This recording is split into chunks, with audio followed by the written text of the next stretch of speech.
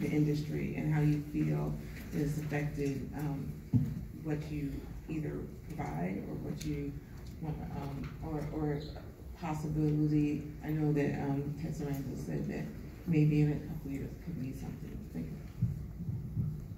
of.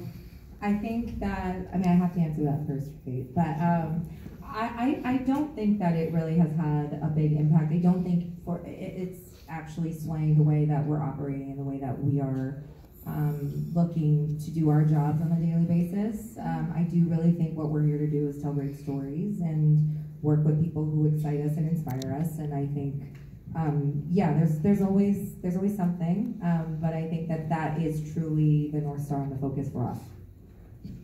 I mean, I'd jump in and say, and this is maybe a little tangential to the creative question.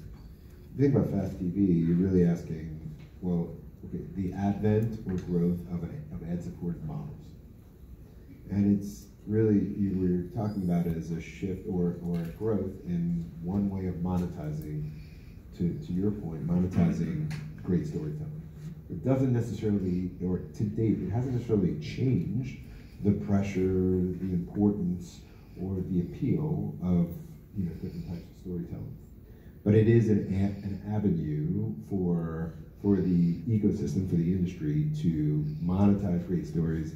And it does represent, in some ways, I'll use a bad word, windows. Like, it does represent, in some ways, for some content, the return of slicing of windows in a way that existed in kind of years past and now is maybe resurging in some quadrants, although certainly some premium content will be locked up forever in a non-ad-supported way.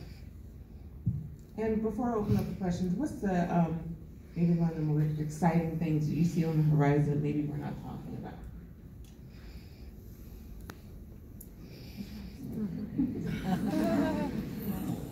Or maybe it's something you're most excited by for 2023 that people aren't paying enough attention to.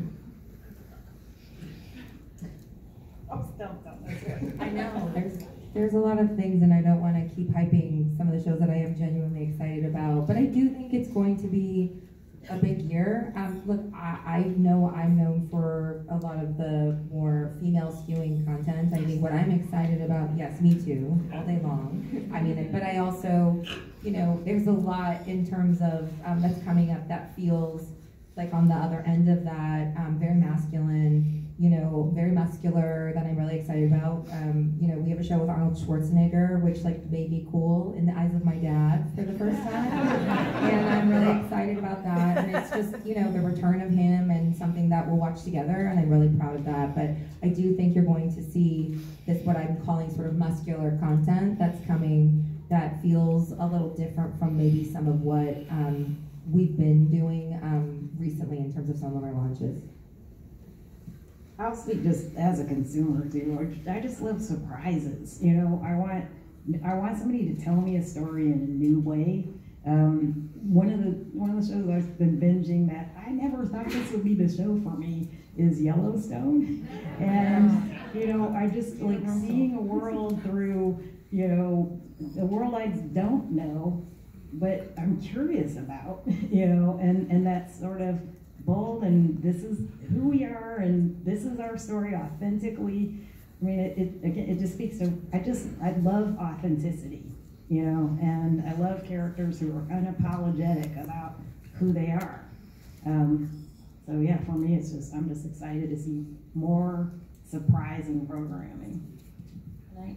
One thing that I'm excited about that we're doing at Participant, because we do documentaries, narrative film, and series, is sort of projects that bridge both. So we might be developing a scripted feature about